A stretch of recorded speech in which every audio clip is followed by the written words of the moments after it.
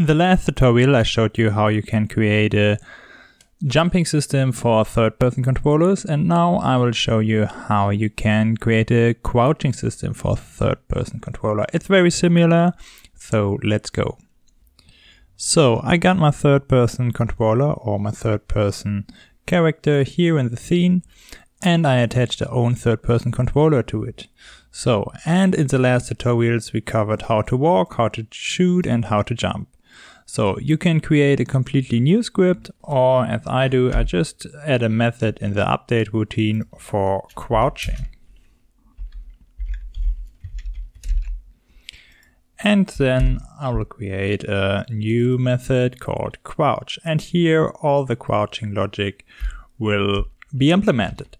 So for the general concept, I will do the following. I will just call the animation for crouch, and I will reduce the height of this CapsuleCollider. So as you can see, the height is now about 1, and I will just reduce it, and then the collider will be a little bit smaller.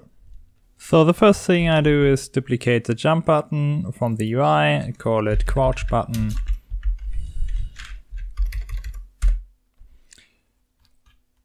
And just move it slightly to the left. As a pro tip, just use ASCII art instead of real pictures, because then you're way faster. Then I go over, copy the fixed button, jump button, and call it crouch button. And in the editor, I will drag and drop the button to my new property called crouch button. So we need some variables. One variable is a protected bool is crouching, and we will set it to false in the beginning. And if we are crouching and the crouch button is not pressed, then we will try to stand up. And if the crouch button is pressed and we are not crouching, then we will try to crouch, or we will definitely crouch, because this is always possible. The next thing we need is a protected CapsuleCollider.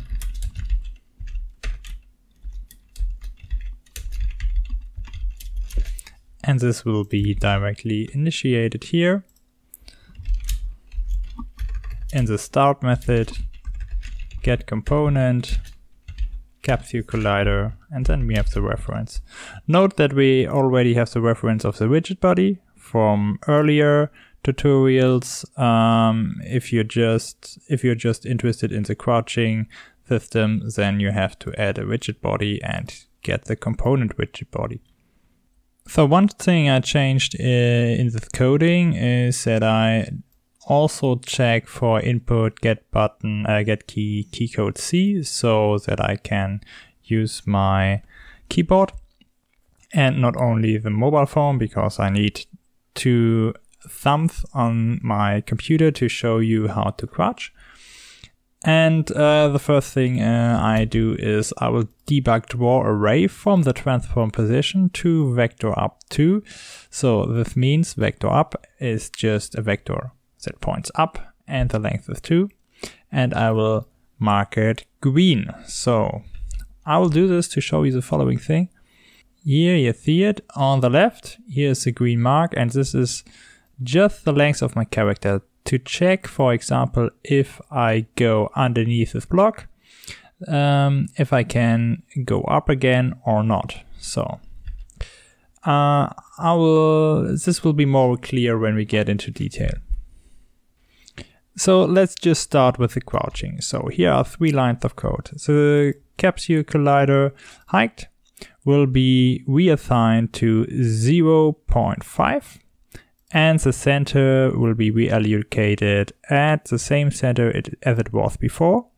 And we just modify the y value by setting it to 0.25 float.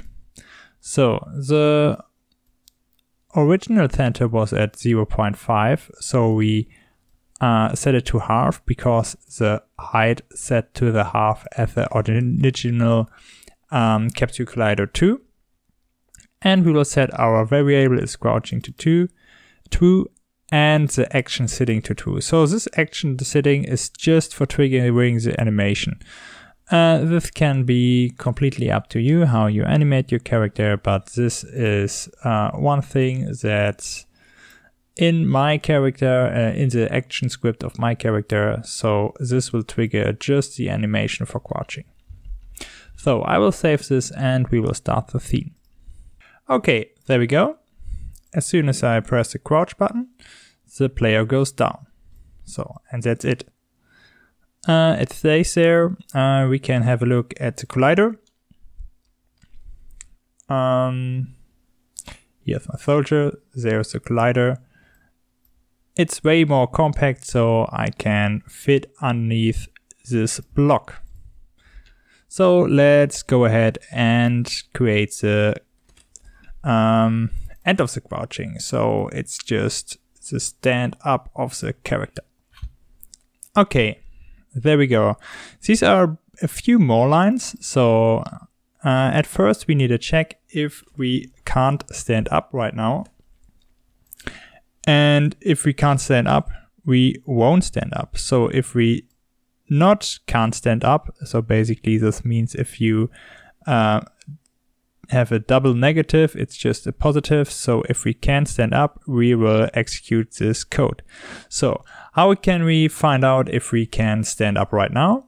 So basically, as we always do with the Physics.Raycast, we raycast a ray from our current position as we have here and to the vector 3 up, and the length is 2. So basically the ray that we saw here in green, we will use this ray to just check is there anything that's intersecting with this ray. And if this is not the case, we will reset the height to 1, so we will make everything we did up here just in reverse. So we reset the height to 1 and the center to 0.5. The crouching will be set to false because it was set to 2 here, and the animation gets reversed also. Okay, let's save this and let's start our game. And as you can see, we can crouch.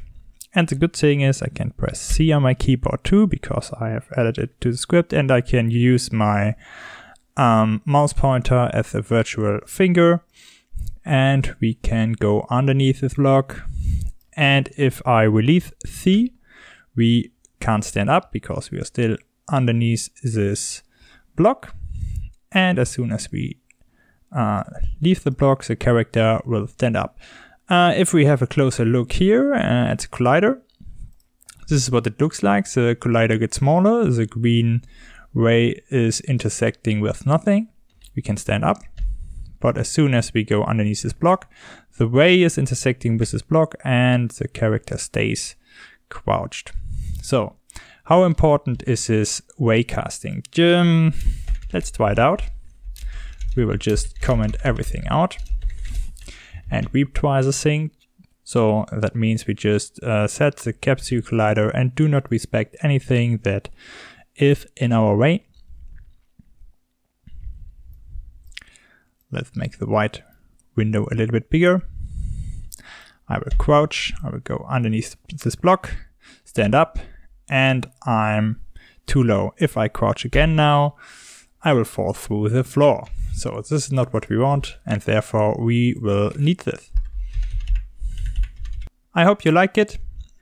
The next video will be about equipping our player with different weapons, because now we can only equip him with the rifle. And the next time I will show you how we can switch the weapons.